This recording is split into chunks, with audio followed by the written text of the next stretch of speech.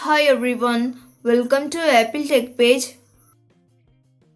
Many iPhone users reported that their iPhone not showing alarm icon in the status bar when alarm is set.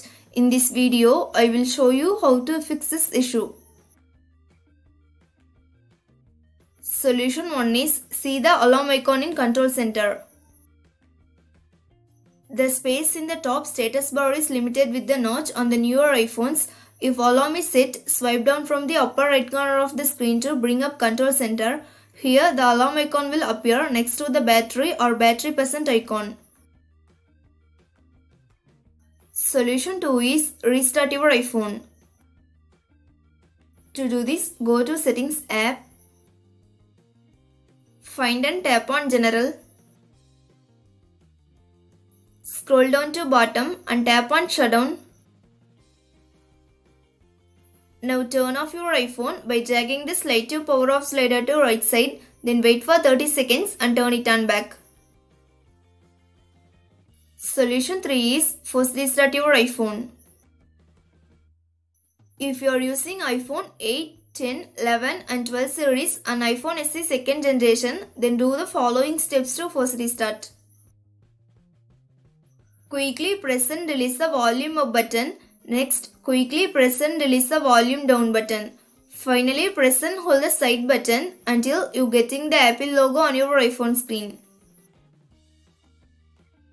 If you are using iPhone 7 and 7 Plus, then do the following steps to force restart. Press and hold the sleep or wake button and volume down button at the same time until the Apple logo appears. If you are using iPhone 6s Plus and earlier models, then do the following steps to force restart. Press and hold the home button and side or power button at the same time until you getting the Apple logo on your iPhone screen. Solution 4 is reset all settings. Resetting the all settings will reset your all customized settings to default settings, but no data or media will be deleted. Open Settings app on your iPhone. Find and tap on General. Scroll down the screen and tap Reset. Now tap on Reset all settings.